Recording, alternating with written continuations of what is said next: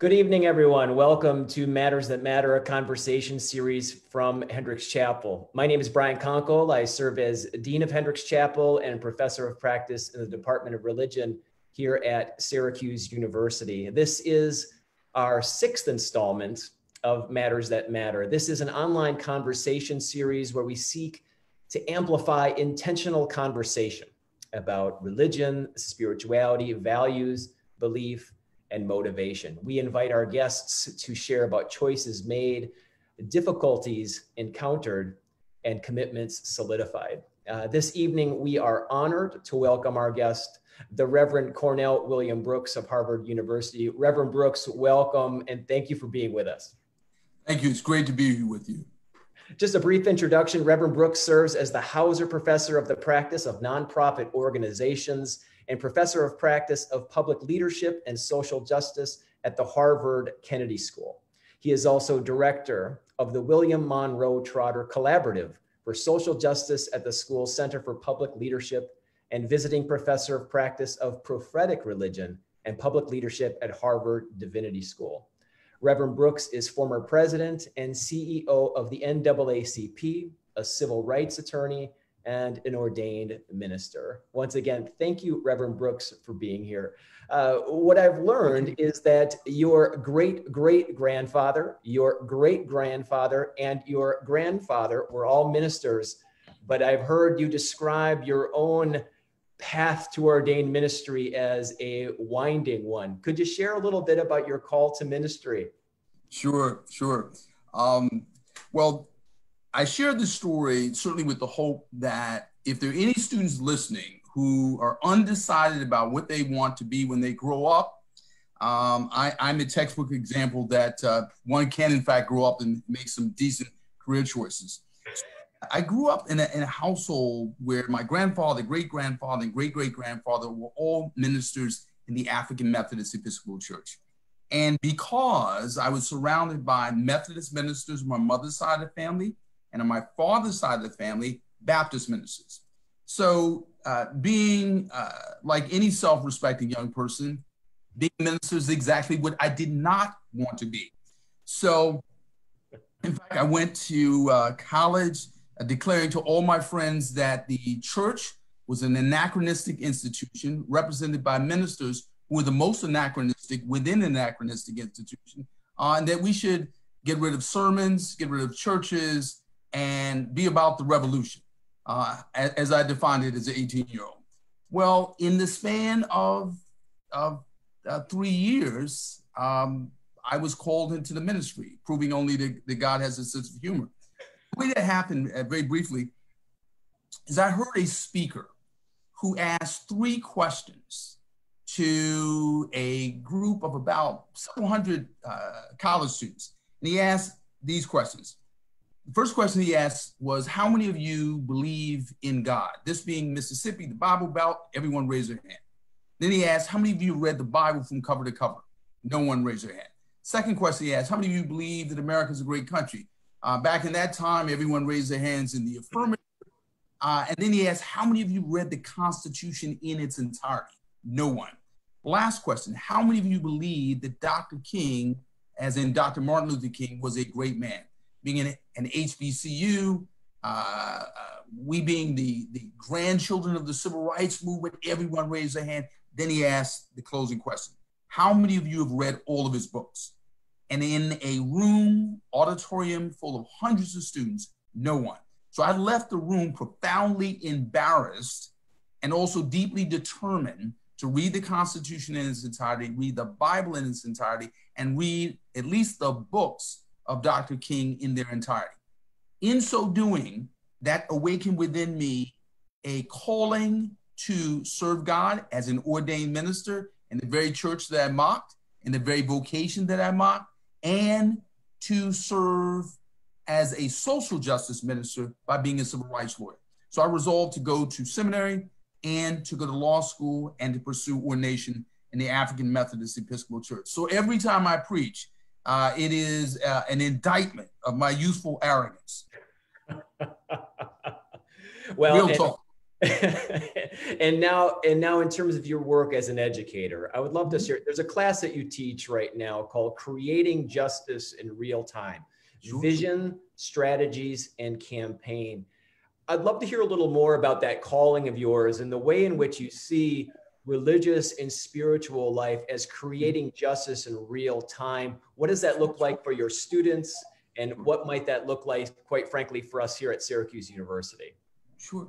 So one of the things that resonates with me so deeply is the predicament and the plight of students in the midst of generationally unprecedented activism around the world and across the country, which is to say, how do students respond to the social injustices of their time? So when I came to the Kennedy School, having been arrested with 18 and 19-year-olds in Chicago, in Alabama, having protested, marched literally hundreds of miles with young people, I came to the Harvard Kennedy School with the determination to create a class that would give young activists the tools, the skills, the strategies to turn activism into action, outrage into outcomes, protest into policy. So the class is really designed to allow students to work with nonprofit organizations around the country on grassroots social justice concerns, where they literally develop advocacy campaigns, draft legislation, draft regulations, draft policy outcomes. So in other words, if you're working with an organization to address police misconduct, you not only create the plan for the protests, the social media campaign, the marches, but also what does a disinvest in bad policing policy look like, and investing in good policing or good public safety look like. So in other words, we literally try to equip students to help activists, but also give their activism impact. So there's a focus on policy expertise. But Brian, let me be clear about this. Also moral expertise. Why? Because go to any protest in the country and any situation of conflict or tension, who are the trusted leaders? Quite often, people in the faith community. We convene in our houses of faith, our synagogues, our mosques, our temples, our churches. People may be distrustful of some houses of faith, even some leaders of faith. But in the main, they are our moral brokers, our moral emissaries, our moral ambassadors. So that's why I try to teach in this class: legislative analysis, policy analysis, moral analysis, and the ability to get something done. I'm really fascinated by what you're talking about here. And I love your bridge here between faith and action, the idea that our theological affirmations have social and political implications.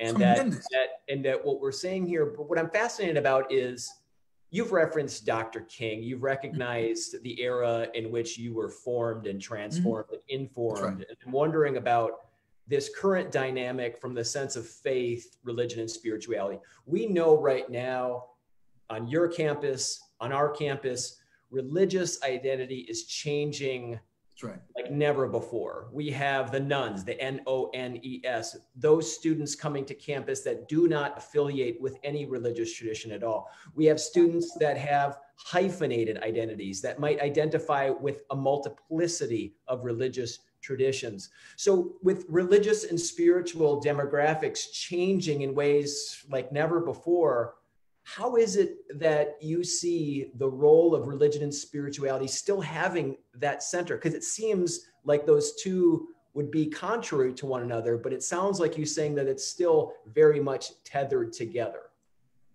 Very much so. Let's be clear. That students arriving on campus in many instances without being religiously affiliated, as in non-affiliated. Non-affiliated does not mean non-morally committed. It does not mean non-religiously curious, non-religiously interested. non-morally interested. And so the very students who are outraged by the injustice of people being treated differently based on race, ethnicity, gender identity, are outraged because of their moral sensibilities. And it is quite often that houses of faith are places where people can have not just conversations about what they believe, but also what they doubt. So in other words, when you come to religious spaces and say, you know, I doubt the permanence of racism. I doubt the permanence of militarism. I believe that we can end racism. I believe we can end militarism. I believe we can end injustice. So my point being here is, yes, there are a large number of nones, as it were, but there are a greater number of people who want to believe in something. As I say to all my agnostic and atheist friends, they tell me all the time, we love the way God's people organize, we just have a problem with their God. So why are we having a question about the God? Why are we having a conversation about the God question? Can't we deal with the God concerns? Can't we deal with the moral concerns, the value concerns? Because here's what we know.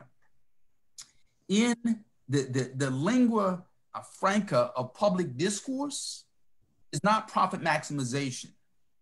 It's values, right? It's right and wrong. You don't hear anyone saying George Floyd died a tragic death because public safety was ineffective in Minneapolis. They say he died a tragic death as he was murdered because it was wrong. That kind of policing was wrong. It's unjust. It's unfair. It's unconscionable. It's immoral. And some folk who may not religiously affiliate say it's ungodly. Mm. And so my point being is we don't need to get distracted about who's Baptist, who's Methodist, who's Reformed, Orthodox, Reconstructionist, or Episcopalian or Lutheran. What we need to be focused on is who's concerned about that spark of the divine in their fellow students, in their fellow person. I think makes for interesting social justice activism. I'm thinking about activism here, and you alluded to it a moment ago around, shall we say, that movement where you see something and you know in your heart and your mind that which you are seeing is disconnected from the way we should be being, right? That disconnect from where you know what is disconnected from what ought. And could you share a little bit more about specifically, and as I'm thinking about our students here at Syracuse, where, okay, I've seen something, I've experienced something, and I know that that's not right. But now there's that shift, there's that movement from anger to action, as I believe you just said a moment ago. Could you share a little bit of the strategies that you're teaching? I think in your words, I read something about we need leaders, and this is a quote, I believe that's from yourself. We need leaders who are multilingual in terms of policy and discipline, multilingual in terms of culture, and we can't raise up leaders who are risk averse. True. Could you share a little bit more, please? Sure. So today's activists who have been literally called by circumstance, by history, I believe by God, to deal with massive, long-standing injustices at an unprecedented scale, right? So the George Floyd protests are the largest in American history, roughly at a minimum 15 million people across all 50 states engaging in some kind of protests, okay? So this is massive scale. But the challenge for us is how do we go from tweeting to legislation or policy? So that assumes a certain kind of fluency of communication with respect to social media, but also a fluency with respect to policy. What I mean by that is talking to activists about, yes, Black Lives Matter, but what does Black Lives Matter mean in terms of qualified immunity for police officers who kill people? What does our outrage mean in terms of children being caged on the border in terms of fluency, in terms of how do we police our borders, how do we secure our borders, how do we treat migrants and immigrants fairly, humanely, lawfully, and constitutionally. So the point being here is we have to give students the tools in terms of public policy. And also, note this, the confidence. Because so often we want to outsource this notion that only senators, only representatives, only mayors and governors can talk about public policy. But we have to ask ourselves this question. The only difference between the governor and you is an election. You can learn what a governor knows. You can learn what a senator knows. You don't have to have a PhD in public policy to be able to put forward thoughtful policy recommendations, particularly as a student. Students are writing papers every day. And last point here, I think this is critically important, is to go back to this point of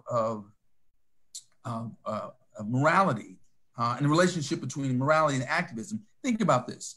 Black Lives Matter has been understood to be an activist cry, right? But Black Lives Matter is, if you ask me, a post-millennial 2020 version of the Imago Dei. The Imago Dei, the notion that people are created in the image of God and as such have innate worth and value. That's a animating philosophy of the Declaration of Independence. It is the gift of Judaism to the world. And it is represented in the notion that Black Lives Matter, because to say that Black Lives Matter means to say that Black people have self-worth, they have value, they have dignity. And as such, that means other people also have dignity and worth. So my point being is activists engaged in theological talk, a valued proposition, a value discussion, even when we don't call it religious talk. I want to make a programming note. For those of us tuning in here on Facebook Live, please feel free to throw in a question or a comment on our comments feed. Those of us working here on the inside here on Hendricks Chapel on this platform will share some of those comments with myself, and we'll try to ask those questions to Reverend Brooks here. So again, those tuning in, if you have a question, if you have a comment, please feel free to type it on in. That will get to us here on this platform, and I'll do my best to vet through those and to share those with Reverend Brooks.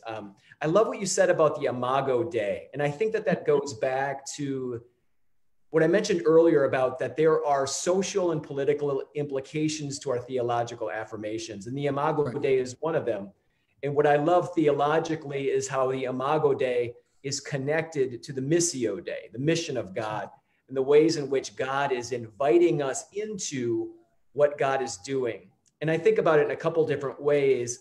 Some of them we were touching upon here is the act of reconciliation, also the act of transformation, and also the act of empowerment.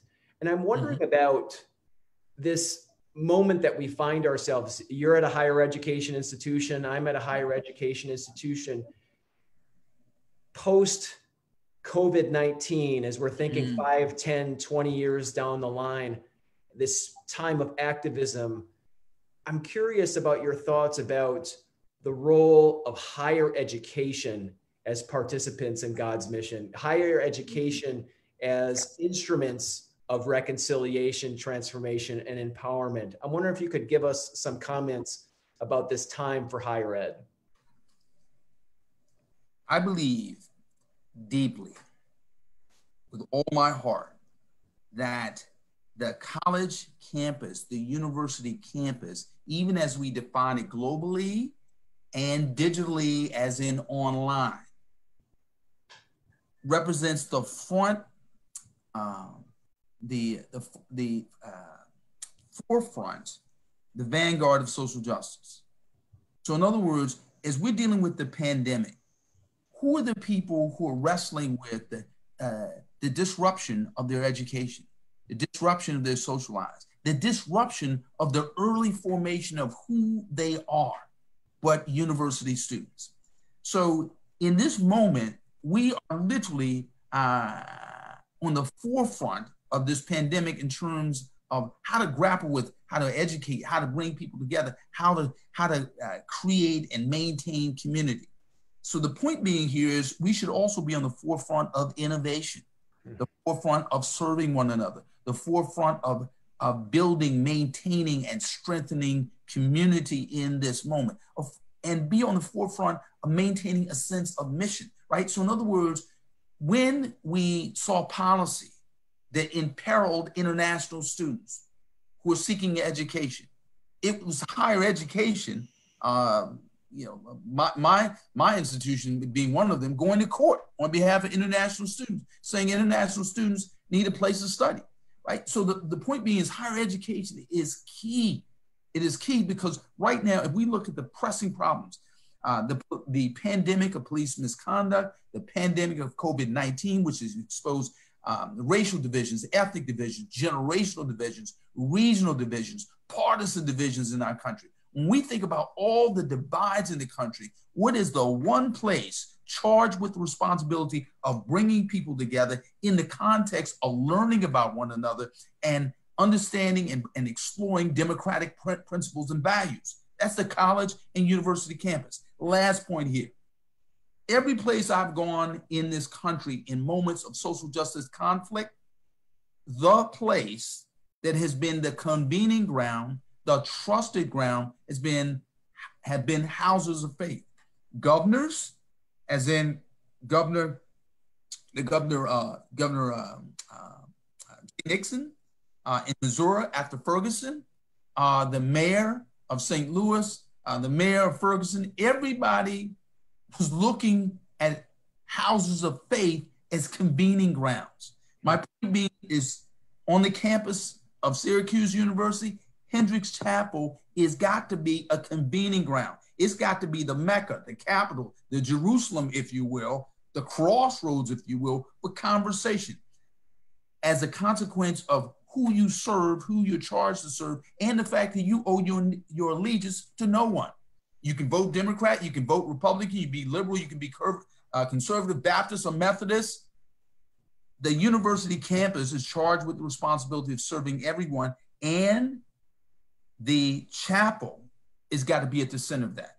So this is our, right? We got to be very clear about this. Higher education cannot shrink. It cannot retreat. We cannot close our doors because this is the moment in which history and circumstance are literally pressing on the doors of the college campus.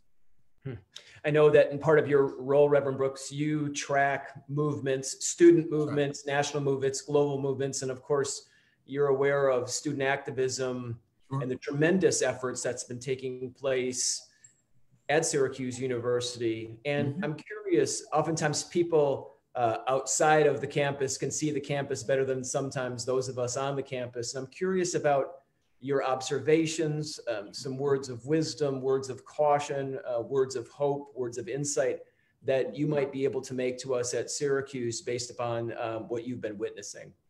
Sure. So let me just say, from the heart, because I was a student activist, spent the bulk of my career with student activists, and now teach on a university campus. But I'm also the father of 2 college-age sons. And I can tell you one time, I remember calling my son from Ferguson in the midst of all that was going on, and him saying to me he didn't have time to talk to his dad. I asked him why. He said, because we have just taken over the office of the president of Amherst College. Here's my point. We're all wrapped up in this narrative of social justice. And so for the students who took over a building at Syracuse, who were concerned about the instances of racial animus on campus, for the students who have protested, demonstrated, who've been involved in conflict, I would simply say to you that you have a right to articulate and to press your case. But you also have a moral obligation to be not only clear, but also effective. And so what that means is your professors, your administrators owe you every support, every guidance, every encouragement, every lesson to help you make your case. But you also owe your community the responsibility of learning, engaging, studying how to be effective. As a freshman, one of my colleagues reminded me that I had a friend who had cerebral palsy. He got around on campus on crutches. He's a hip hop artist and poet, Charlie Braxton. Long story made short, my campus didn't have ramps. We carried him around campus. And then we went to the administration. And my first act as an activist was to get ramps for my friend. So we threatened the administration to go to court and to hold a press conference. Now, we were freshmen at the time. I'm not entirely sure we were sufficiently well-versed in the law, but we were successful. So to all the activists at Syracuse, what I say to you, this is a moment to use your leadership skills. But it also means negotiation. It also means compromise. It also means talking to administrators who may not be where they should be, may not be where you think they should be, but you always have that responsibility to talk, to engage, to negotiate and compromise, because that's what makes effective advocacy. Starting to get some questions from our viewers here on Facebook. I'm going to go to this question coming into us from Sue, and I'm going to read it here off my board. It says, Black Lives Matter is perceived by some as being anti-police and violent. Mm-hmm. How does a congregation, I'm assuming a faith community, a congregation, support Black Lives Matter while still welcoming police officers within the congregation? And again, that's a question from Sue. Thank you, Sue. Sure. Now, and I would say to Sue, the same diversity that you see within our houses of faith, you see in our movements. So particularly in the movement for Black Lives, where unlike, say, the Sierra Club, the ACLU, the NAACP, it doesn't have like the hard membership roster that many organizations have. It's diffuse, it's democratically organized, widespread. And so this notion that Black Lives Matter is anti-police, no, they're anti-violent policing, anti-Black policing, anti-policing that results in brutality. That's true across the board.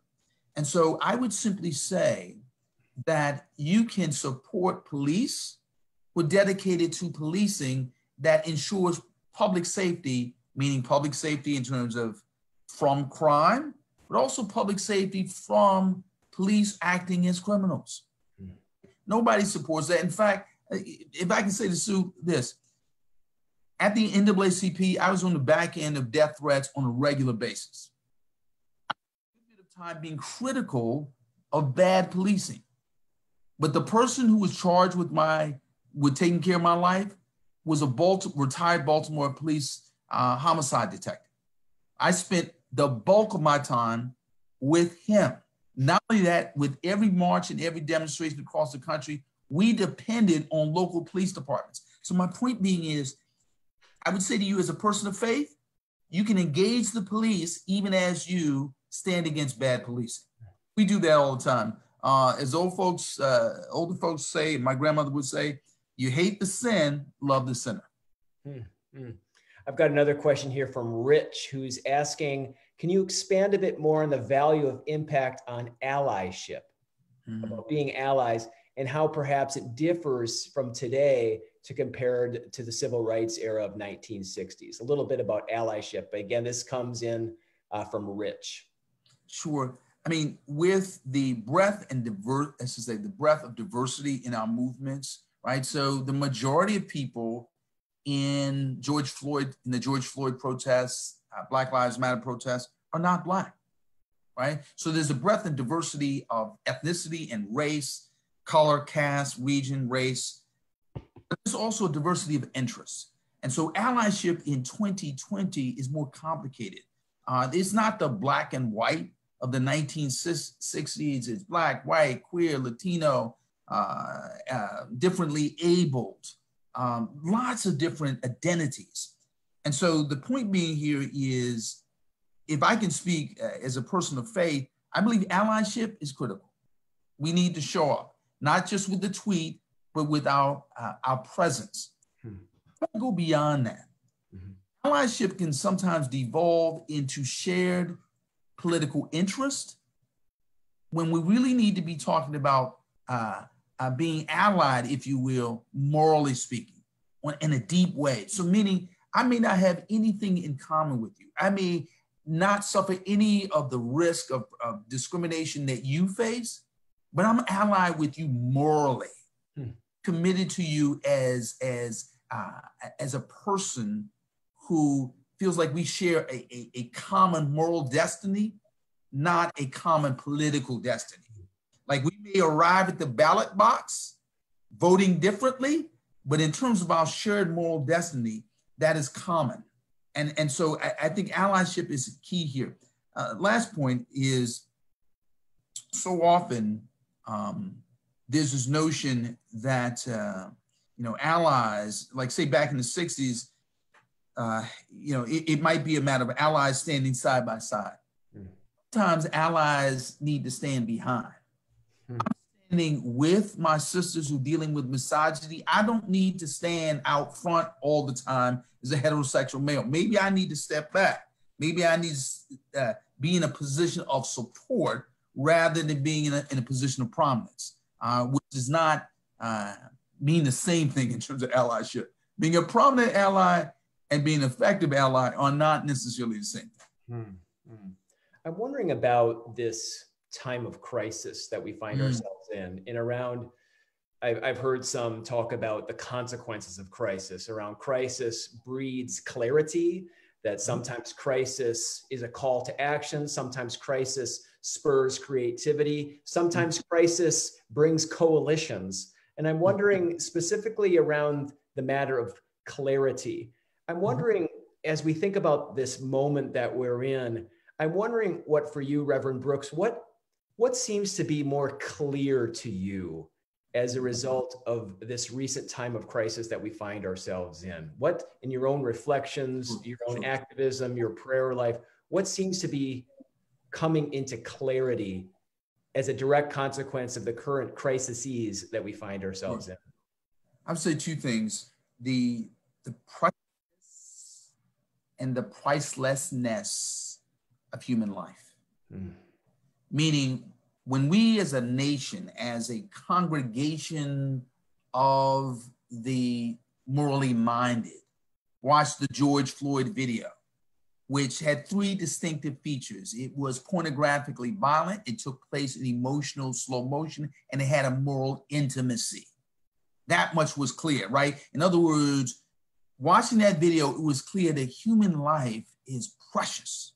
And that's what comes through across all the movements. So whether it be the March for Our Lives movements, our children are precious in the classroom, and our people are precious on the street in terms of gun violence, in terms of police misconduct. Black, brown, trans, LGBTQ, migrant lives are precious at the hands of the police. When we look at the anti-Semitism, right? Think about this. We had people walking into synagogues and firing guns and killing Jews. Precious, Jews are precious, Baptists are precious, Christians are precious. So that the preciousness of life is key because it's an organizing principle.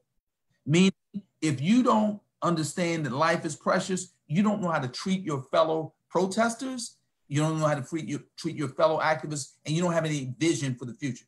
Secondly, I think it's clear that our values have to be clear, right? So in other words, it's not about how you vote in November only. It's got to be about what you deem to be right and wrong, and being very clear about that, and not compromising on the end, even as you want to tweak and perhaps sometimes compromise on the means or the steps to get there. So those two things are very clear in this moment. Last point here is that crises may precipitate moral clarity, but to get policy clarity, you need more than a crisis. You need study, right? And I say that to aspiring politicians and policymakers, but also say that to aspiring moral leaders, meaning you need to study and spend time on your knees or with your holy book, even as you spend time in the classroom, online, and with the textbook. This is a serious moment. Activists have to be students of history, students of sociology, students of policy, students of law, but also students of values. We can't depend on a crisis a hashtag, and a tweet for moral clarity and policy clarity. The first may give you some clarity, but we need study. And that's why I think university students are key here, because we cannot rely on people who learned the principal lessons of their lives 40 years ago. Right? We all have to be students now. You may have gotten your PhD 30 years ago, but right now, you have to be a student of what's happening in this moment, which means professors have to engage their students, right? It's not just us teaching them, it's teaching us, right? Because frankly, we're dealing with policy challenges that were not manifesting the way they manifested now 20 years ago, even 10 years ago. I'm wondering about, to take our conversation a slight different, related, but a little slight different. You talked before about different pandemics that we're experiencing. One of which that we're finding, not just at Syracuse University, but of course around the country, mental health. When we're thinking about what it is, students in isolation, students whose reality is disconnected from their dreams and aspirations, students who wanted to walk on commencement day and all of a sudden are having virtual experiences, students who were hoping to go into a particular job market that looks very differently than it did 12 months ago. So I'm wondering about your own journey, as you just mentioned, to go from the NAACP to a Harvard educator. You've said that hope is a moral choice. That's a direct quote that I've heard from you, that hope is a moral choice. Could you share a little bit about, to our students, to our Syracuse University community, to the city of Syracuse residents, and to the Syracuse University alumni tuning in, about resiliency, and perhaps where do you receive hope when there is so much evidence seemingly to the contrary? Sure. So I teach at a university that may have started with a divinity school, but Harvard is a profoundly secular place. But one of the things I've come to appreciate is my students are open to what I teach on a regular basis, which is hope is not empirically demonstrated, it's morally chosen, right? In other words, you cannot make the empirical case for hope only. So if we were to scan the circumstances of the moment, a raging COVID-19 pandemic, 4 million cases, a mounting death toll, students and faculty and staff lives massively disrupted, dreams and aspirations upended. But here's what I would note. In every chapter of history, there have been people who literally decided, in the face of all circumstances, in the face of a history that was all but discouraging, they chose to hope, right? So tell me, in 1965, when John Lewis, when Amelia Boynton, on the Edmund Pettus Bridge, and being beaten to the pavement like cattle, to choose to believe that they could turn around this republic was an act of hope. It was volitional. It was a decision. It was not a matter of a factual extrapolation, meaning these favorable facts lead us to believe we can be hopeful. And so I would say to Syracuse students, faculty, staff, this is the moment in which you choose to look at your history. One of the things I teach in my class is what I call developing your own hermeneutic of history. You develop your own way of interpreting your history. So you look at your history of activism at Syracuse and say, what can we draw from this to empower us in the moment? What lessons do we draw from this present experience? How have we created community? How have we maintained relationships among students, faculty, and staff in this moment? And you extrapolate from this experience to say, we have decided we will be hopeful. We have decided that we will go forward. We see this in history all the time. Look at Dr. King, in so many instances, so many chapters, could have, should have given up hope. And so my point being here is, we as a country, we as a university community, are certainly faced with a kind of existential choice. We can allow the circumstances to tell us what we should aspire to, or we can take these circumstances and extrapolate from them what we will aspire to. And that's everything. That is everything. And I guarantee you, years from now, historians will write about certain citizens who decided to take these circumstances in their own hands and make something of them. And those will be the people that we will note in history. Others will be less noted.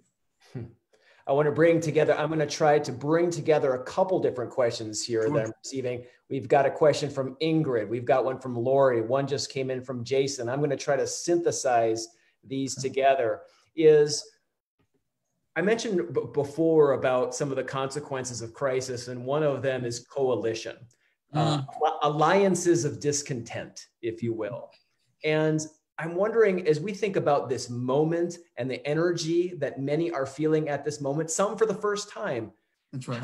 How do you see this momentum carrying forward? Or another way to ask this is, what are some of the unique coalitions that you see being formed with the potential to carry forward and to create systemic, sustainable change? Sure. So we have an incredible amount of energy. It is extraordinarily broad, meaning every region of the country, every racial, ethnic group, and it's also intergenerational. So one of the things I would suggest here is that we have to build a narrative infrastructure, meaning we got to tell stories, right? Well, in other words, I teach in a policy school, right? So we can talk about the empirical scope and sweep of police misconduct, the fatalities, the racial differences. We can talk about qualified immunity. We can talk about various strategies for reforming the culture of policing. But we have to tell stories that allow us to have empathy for one another. So that narrative infrastructure, creating the ability to share stories is key. Number two, building old-fashioned infrastructure, meaning we need to have organizations that have the ability to keep people in touch with one another, to hold meetings. I want to be very clear about this. Now, I'm not saying this is a kind of anachronistic throwback. After we tweet, after we meet on Zoom, we have to be able to develop agendas and priorities. This is key, because if you don't build the infrastructure, you don't hold the people together in a way that goes beyond the moment to ensure that you have a sustainable movement. So a narrative infrastructure, a real infrastructure. Last point here is policy content. Well, excuse me, penultimate point. Policy content, meaning we have to know what we're talking about, right? So in other words, we have to know, what do we seek in terms of policy, in terms of reform, in terms of transformation, in terms of laws passed, in terms of best practices, in terms of regulatory reform. You don't have to know all this yourself, but you got to build a team to get the information. Last point here, which is really the first point, the most fundamental point, is a moral foundation. I have to be honest. Like I've done this work 25 years, and here's what I found. If you're a leader trying to lead without character, it's dangerous, right? In other words, you got to live by your promises, tell the truth, don't steal from your people, right? Demonstrate integrity so that people respect you, so that you have credibility, so that when you lose, people know that you lost because you gave it your best, but you're not giving up. So that character piece is critically important. Why? Because sometimes if you have 1 million Twitter followers, and 10 people, and you don't have 10 people who trust you, there's a problem.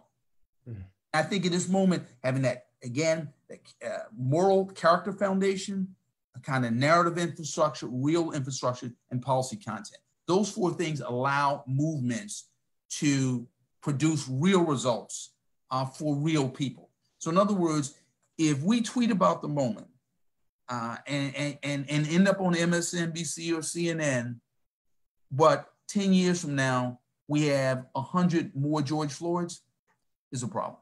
Yeah. As opposed to our doing what we can to address this moment in a way that builds a sustainable movement, in a way that alleviates injustice and brings about justice. That inspires people and brings more people to the cause and makes the vision real.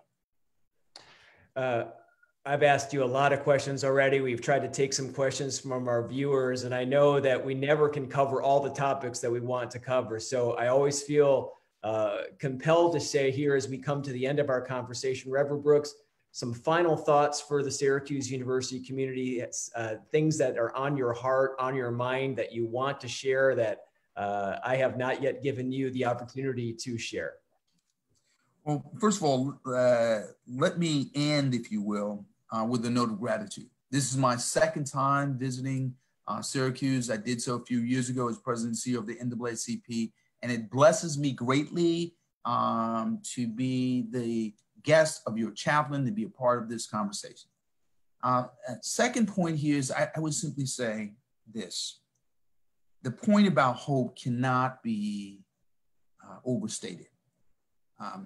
You can develop a wonderful policy agenda. You can spend 4 years in college and graduate with a great GPA and great career prospects. But the one thing that will sustain you is a deep sense of hope.